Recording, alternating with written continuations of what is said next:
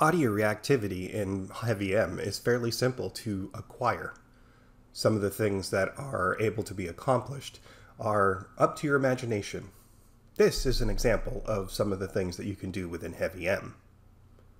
To start, let's go to the actual file itself.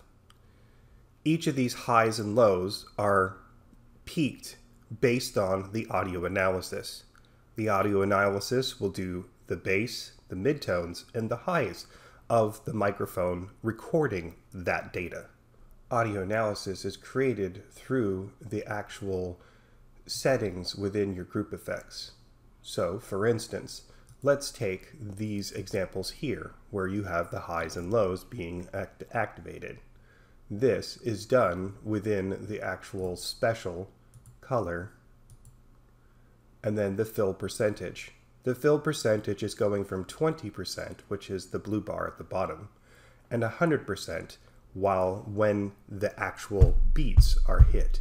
You'll notice that in this setting on the left-hand side, it's set to high. High is for the high tone ranges. However, you can also do your midtones and your bass. And when you do that, it changes the way in which it's being affected. To give an example, we'll start a new file or start a new sequence. Here I've added in a circle. In this circle, what we're going to do is add a color. This color can now be affected by changing this type, this value, to bass.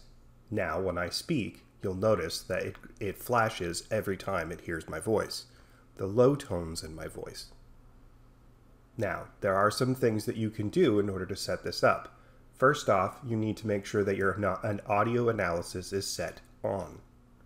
Second up, you need to make sure that your settings are set to your microphone. In my case, I have a blue snowball. The blue snowball is a recording or is picking up my voice.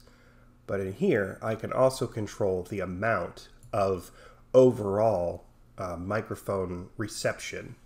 But I also have the option to granularly change the values within the actual bass, midtone, and high tones. I can also change where those frequencies are picked up by sliding the actual sliders within this window.